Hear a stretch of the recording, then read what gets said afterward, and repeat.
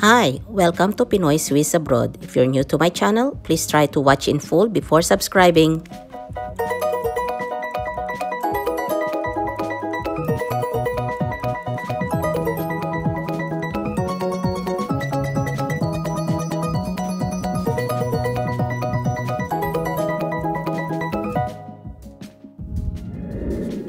Can you guess where we are right now? Yes, we're on the farm, and I'm going to show you what's around and what's inside. We need to go to that little door, but then this peacock is just blocking our way. Hindi ko po kasi alam kung aggressive siya. This farm is like a mini theme park, so they have these little mini roller coasters.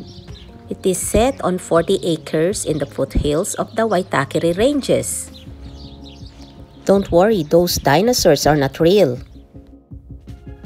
Another trivia for you, a fossil hunter has discovered a vertebra bone discovered in a stream bed in Hawke's Bay. It's called a titanosaurid. It is a giant plant-eating dinosaur. Now let's move on to a llama. So how can you distinguish a llama from alpacas? Their faces are dissimilar. Alpacas have small blunt face with short ears, while llamas have more elongated faces with banana-sized ears. Another difference is their hair.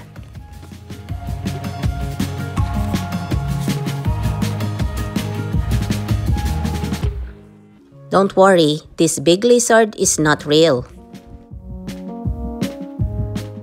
Now, let's ride a train track. Kasi po, truck po siya na ginawang train. Now, let's show you around what's inside the store.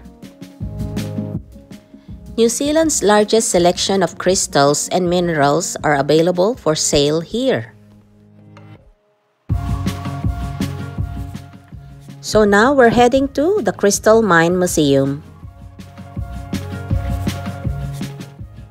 Yes, it looks like a cave. Para po tayong nasa loob ng cave habang naglalakad dito sa ilalim ng lupa.